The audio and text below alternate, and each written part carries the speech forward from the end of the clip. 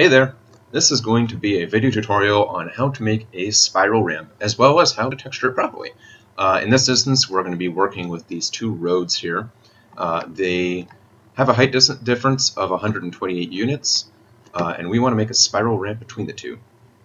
So, to start, we want to use the arch tool. I'm going to create a box that is 512 by 512, and we're going to set our primitive type to arch and create object. Unfortunately, you cannot actually see the arch properties box because I don't know how to record videos very well. I'm kind of bad at this. Anyways, we're going to set the wall width to 128. What's important to note here is that our roads are actually 256 units wide. And this is because the arch tool is kind of stupid. If you set the arc to 90 degrees, for some reason it multiplies the wall width by 2. I don't know why this is, but we have to deal with it anyways. We're going to set the number of sides to 8. We're going to keep the arc at 90. We're going to keep the start angle at 0, and we're not going to do anything with add height. Now you can do stuff with add height if you want to. Basically what this does is it sort of raises each consecutive slice in the arch by whatever that value is, essentially creating a spiral staircase. We're not going to be dealing with that right now because it makes the texturing a little bit more difficult, but you can use it if you want to. So anyways, we have our arch in place here now. It actually got in the right place exactly, so that's nice.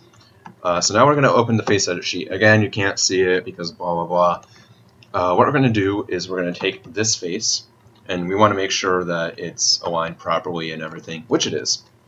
And now we're going to alt right click on this other face.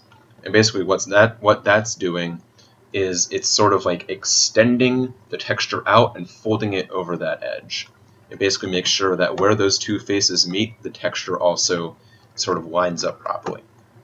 And now what we do from there is we start on this face, and we alt right click onto the next one, onto the next one, onto the next one, and so on. And so now we're sort of wrapping that texture around, and now we want to start the inside of each curve and alt right click on the top face.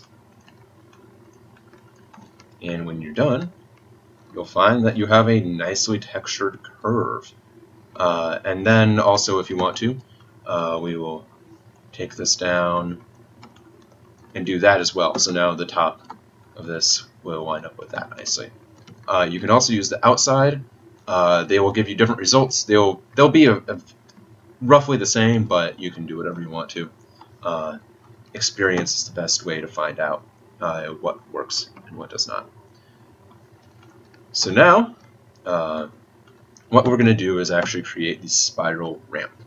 Now, the issue we have with this is that basically what we would do is we take the vertex tool, and we would take each of these sections and raise them up in sort of a ramp fashion.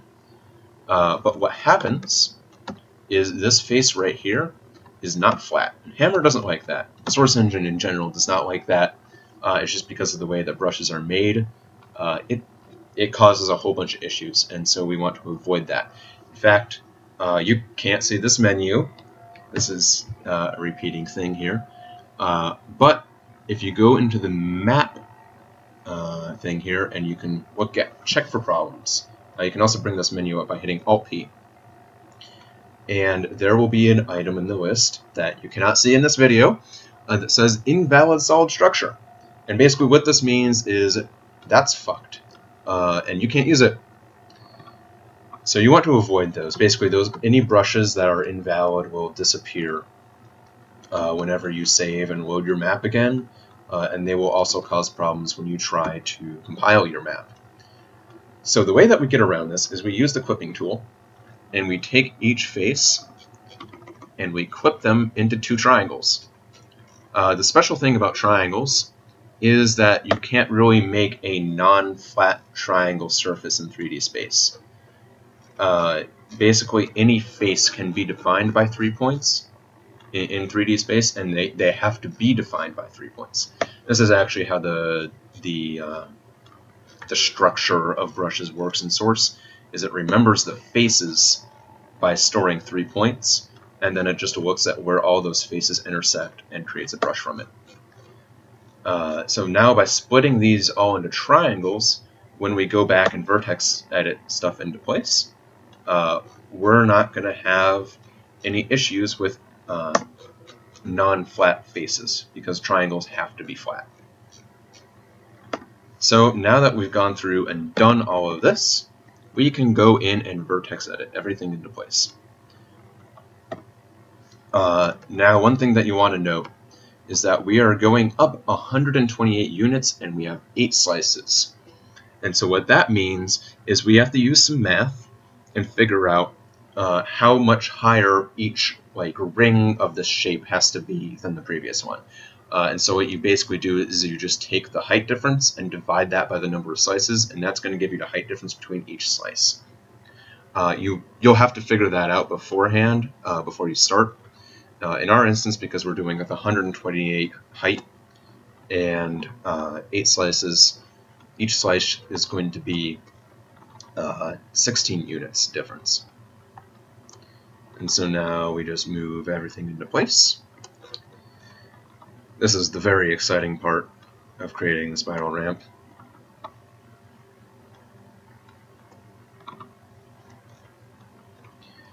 And once we have everything moved into place, you have a spiral ramp.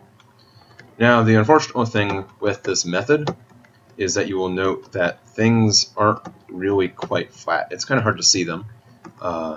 So we'll go ahead and retexture this with a grid. And when you look at it, you can kind of tell that it's not flat. It's easier to see when you have lighting on. But, oh boy, Hammer, what are you doing?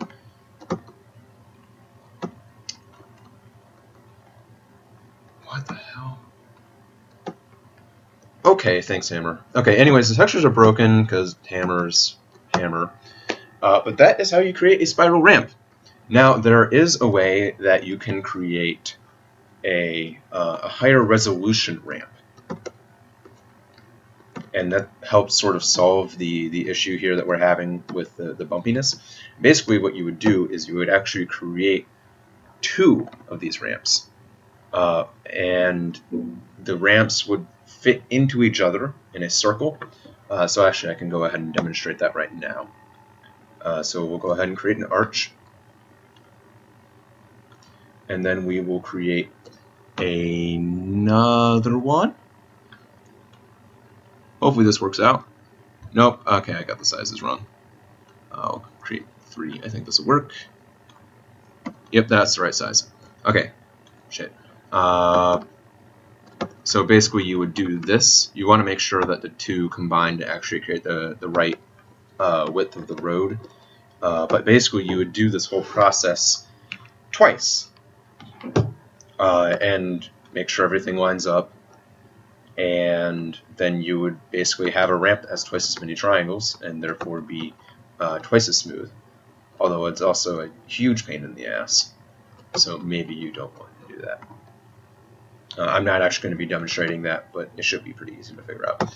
And one other thing to note is that in the instance that you're creating a spiral staircase, you may want to clip it because it's sort of a thing where when you're going up a staircase and the stairs aren't clipped, then you're like bumping up each stair, and it's really annoying to do that. So the way that you would clip that is basically use this method and then just texture it as player clip, and that would create clipping for that spiral staircase. So that does it. That is how you create a spiral ramp in the Source Engine.